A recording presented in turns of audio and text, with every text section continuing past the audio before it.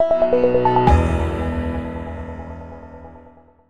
right, my name is Michael Lovato, and you're watching TriRig.com. Thanks for joining us today. Today we're at Amanda and my place, and we wanted to give you a little tour of our garage. So come on in. We'll just give you a little tour. This is our garage, obviously the storage place for all our bikes and equipment, but also it's our nutrition stuff, our shoes, and we make it our training facility as well. So this winter we roughed it here in Boulder, and we decided that we're going to do a bunch of indoor training. So it's now our training facility as well as our storage unit. So here, naturally, this is our all-important First Endurance tower of goodies, as well as the Brooks shoes. We keep those, so we're always ready. Don't like to run out. This is my current rotation. I've got a few shoes going that I like to run in. We keep the women's shoes over here, so Amanda's shoes and boots on this side.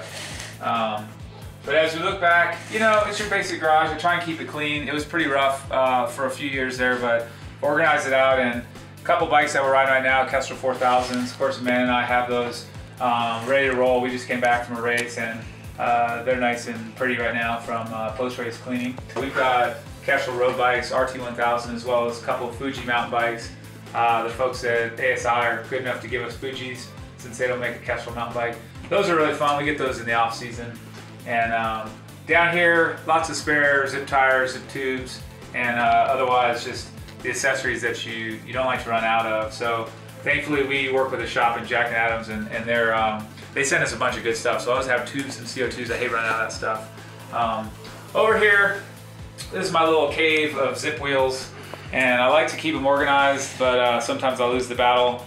A lot of race wheels in there. I used to have them all marked up, but the labels fell off. So it's basically just all our race wheels. We got the discs, we got the 808s, we got everything in there, as well as a couple of spare training wheels.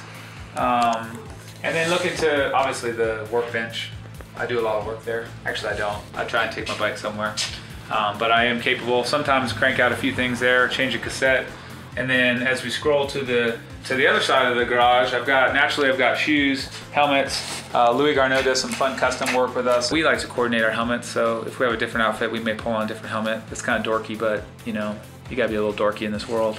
And then over here, it's the aforementioned training zone. So we keep these bikes set up all the time, and these are brand new, 2012 bikes, but we have them dialed into our position, always set up. So if it does start to rain or weather turns foul, you can jump right on. And then obviously we run the Cyclops Power Beam Pro, and you can really dial in a mean workout with those. In fact, I've been screaming a lot lately at myself and at the garage and at the trainer because these workouts have been whooping my butt, just getting ready for Kona. And then the holy grail of indoor triathlon training, indoor running, is the Woodway treadmill. It's an amazing machine. It's like running outside, it's awesome. We do have a beer fridge. It seldom gets opened, it's blocked by the shoes, but in the off season that thing may have a few more in it. Not big drinkers, but obviously you gotta have a beer fridge. So that's about it. This is our garage. Come on by sometime and we'll do a little training session here. Thanks for joining us, and we'll see you next time.